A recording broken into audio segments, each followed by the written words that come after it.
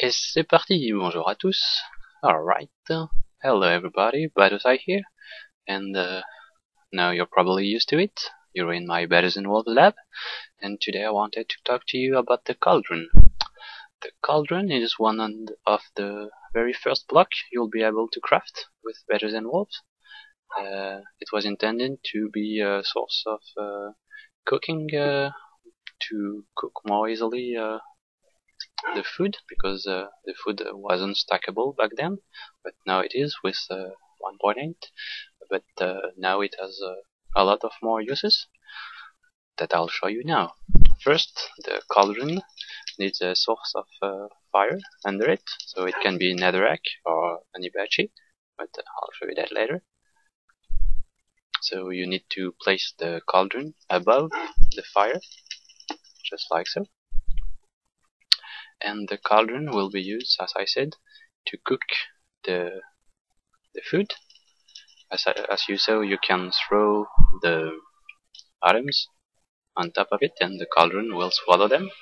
So it will turn the raw meat into cooked meat and the floor into donuts. There it is.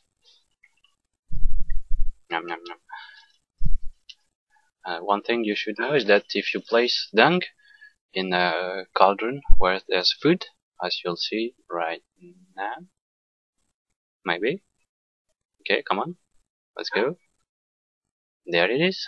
If there's dung in the cauldron, the food will be wasted, because you don't want to eat something that's been cooking in a cauldron full of dung. Next thing you can do with the Cauldron is to make the tan blazer that you'll need to make to progress into the tech tree. So place your skull laser and the dung in the Cauldron, and you'll get tan laser. There's also a lot of things that you can do with it, but for that you'll need a bellow. So I'll show you that in the bellow video that you'll see in the description, a link for it, or on the screen right now. And that's pretty much it for today's video.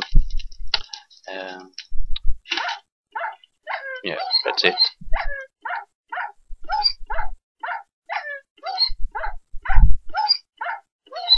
Damn, that's long. Bye guys.